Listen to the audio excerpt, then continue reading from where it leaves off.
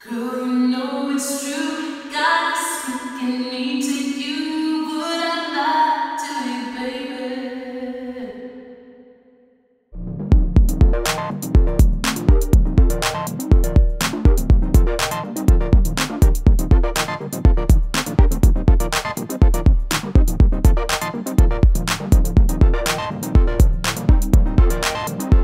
So like we said earlier, prophecy is saying correctly what will happen in the future. And when it comes to biblical prophecy, the main point is to reveal the Messiah, reveal God's plans and purposes, teach sound doctrine, and correction and training in righteousness.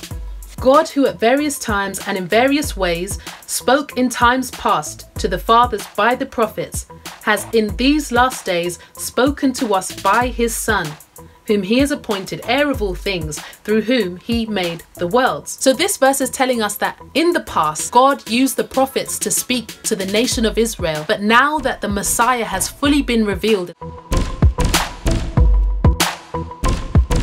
the words that they've said concerning the Messiah have now come to pass. And Matthew 5:17 says, "Do not think that I have come to abolish the law or the prophets. I have not come to abolish them, but to fulfill them." Jesus Christ is the fulfillment of the law and the prophets. Whereas in the Tanakh, the Old Testament, God's Spirit only rested upon the prophets at certain times to communicate his message. His Spirit now lives inside of any believer who has put their faith in Jesus Christ as Lord and Savior. So just before Jesus is taken up into heaven, he leaves all believers with a very specific mandate in Matthew 28 verse 18 to 20, which says, "Go and make disciples of all nations, baptize people, teach them to obey all that I have commanded."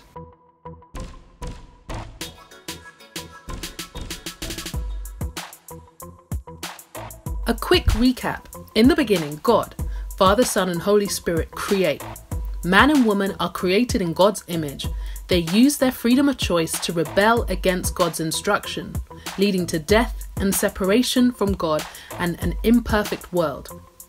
God loves the world and promises to save it through preserving the nation of Israel to bring forth Savior Jesus, born fully God and fully man of a virgin. He died the death that you and I deserve and rose again, whose blood means the forgiveness of sins and eternal life for all who believe. Not just Israel. God's Holy Spirit then goes to live in every single person who puts their trust in Jesus, and he helps and guides them to live a life just like Christ, in love. The Holy Spirit comforts them and helps them because Jesus is coming back again a second time, and this time it's to judge the world. Nobody knows when, but it's going to get pretty rough. Go and make disciples of all nations, and from a very small number of people. That's exactly what they did. They went to the ends of the earth and turned the world upside down with the gospel message.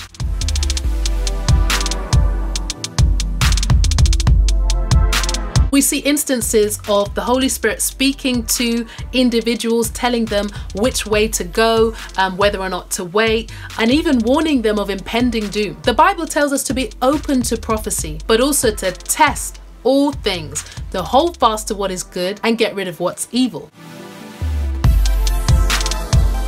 So now we get onto the subject of those who consider themselves to be modern day prophets.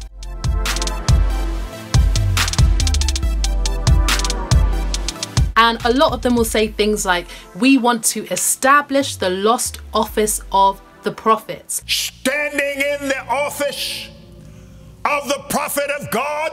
There's a process that God takes prophets through that he will not take people with the gift of prophecy through. Chuck Pierce is one of the major prophetic voices in the world today and is especially known for delivering accurate words about the times and seasons that we're in. They also claim to be in positions of government in the church. And this is often based on an interpretation of Ephesians 4 verses 11 to 13.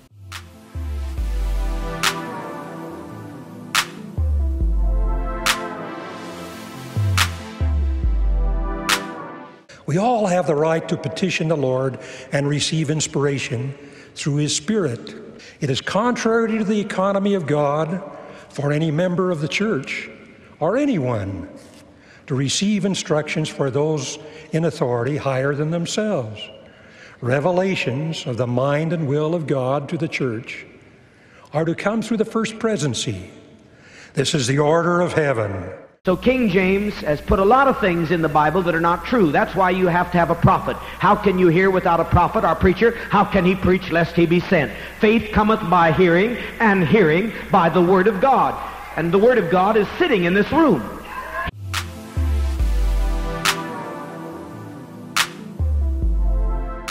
And the Watchtower teaches that only this group, the faithful and discreet slave class, has the intimate personal relationship with God. They have a closer relationship than anyone else.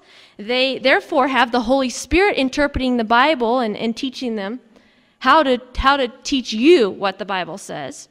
And so they believe that members of this select group make up the leadership of their organization. They're underneath all of this. So can you imagine any Jehovah's Witness trying to have a relationship with God? He has to go through this entire structure to get to God. Is there any reason why Jehovah's Witnesses feel disconnected from God? And this is where I think it's really good to remind ourselves that prophecy is a community activity. Christians should be able to judge every single prophecy that we hear, rather than just accept it as from the throne room of heaven.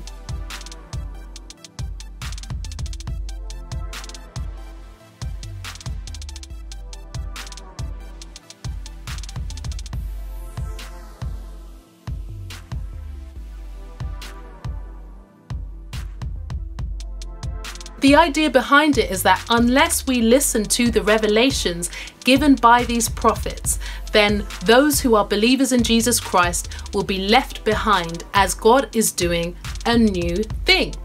You often hear them use a lot of similar vernacular. I decree and I declare, new wineskin, outpouring, open heaven, seed, fresh fire.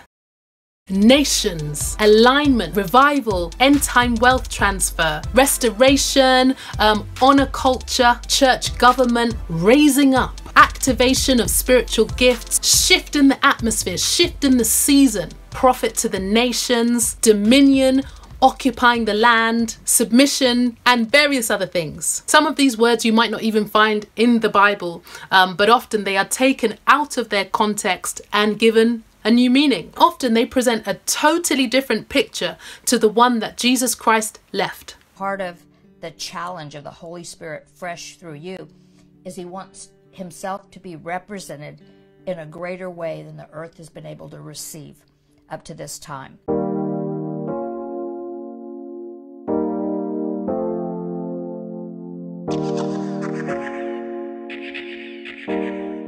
You also said that God spoke to you about Passover, which begins April 8th.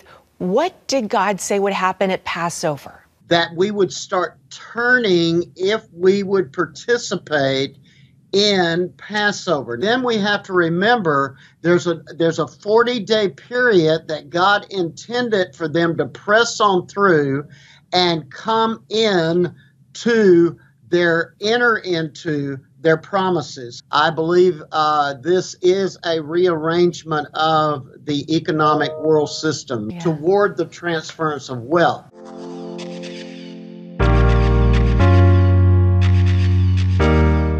A renewal of the spiritual aspect of who he is and who we are, and the union we have with him comes into a whole new baptism.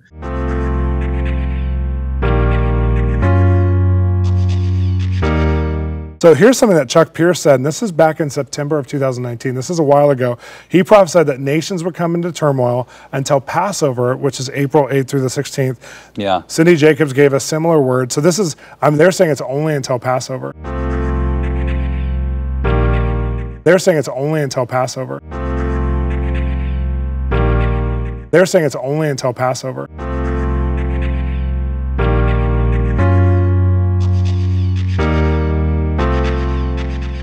We have Lance Wallnow, who said that the virus will touch only a fraction of the population, far less than those hit by this year by the influenza in America. Within 2 or 3 weeks of this nuttiness from the world system, that this time there's going to be a time of special access with the Lord, and until this thing has passed. He said that he saw that God for 2020 was going to equip and prepare God's people to soar higher than any calamity. He knew something was going to come, but he said we're going to walk on the wings of the wind and God's going to teach us how to soar above chaos and confusion in these days. So, I mean, there's so many more. I just had prophet after prophet who had good news that there's going to be a training of the church, a preparation of humanity, that this is a season where this thing's going to pass. If you're truly a prophetic church, you live in the future. Yes. And so you become the temperature of the nation. For I, the Lord, am raising up a new thing in the earth, a new anointing, a new flow, like never before. For man has had his turn to do it his way, and they have arranged the offices of my callings as they seem fit. I say no more, and I am raising up through these apostles the new form and the new move of my spirit, which moves in the fivefold ministry, not the onefold ministry. Begins with the apostles.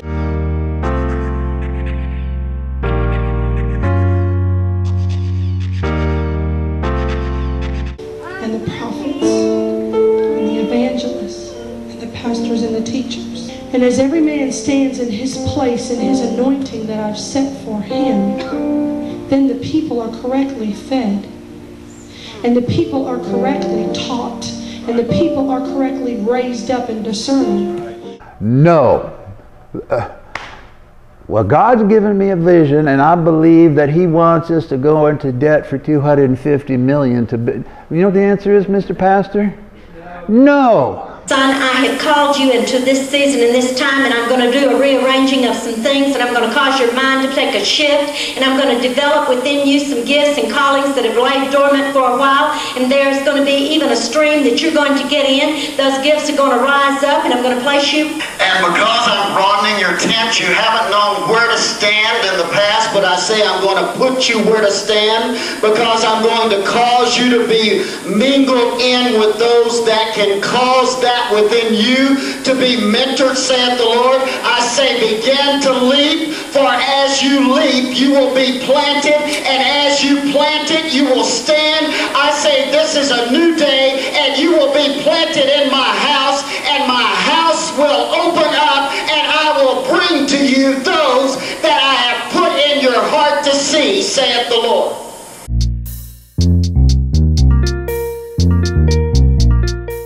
Your father is in prison. Yes, he is. I saw him behind bars. Son, your son who is presently in trouble. Is he taking medication? Is he depressed? He's oppressed? What is wrong? You don't want to tell me? Okay.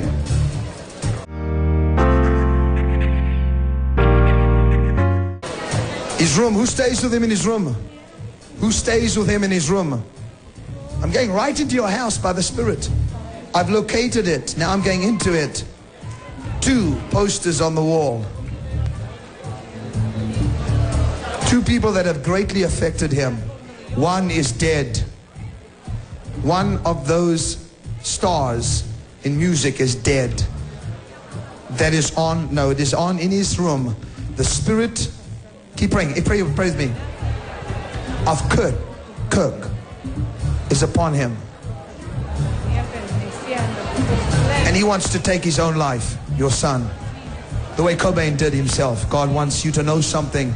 I'm going to stop that thing.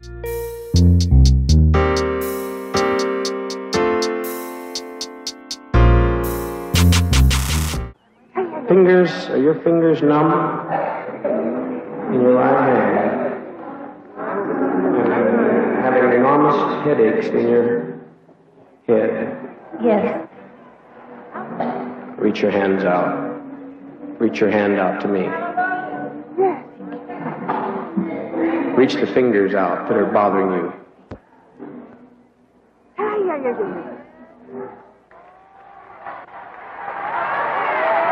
Now, is the pain gone?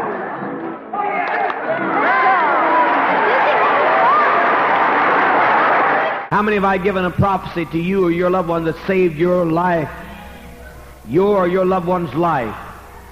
A definite prophecy. Now that's something to look at. You know, the Lord is showing me a lot of depth. I'm seeing an ocean, and the ocean is deep. And that ocean is one you never thought that you'd be able to swim in. But thus saith the Lord God Almighty under the anointing today, I am telling you, Doreen, that you are going to swim.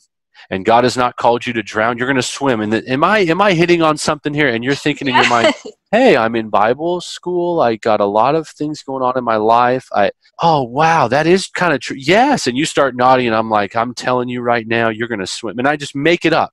Now, if I'm wrong or if I'm vague enough, that's why it's a shotgun, you're going to hit something. And often because of very poor discipleship and a huge lack of biblical literacy, many of these modern day prophets are able to introduce prophecies and ideas that are not subject to scrutiny.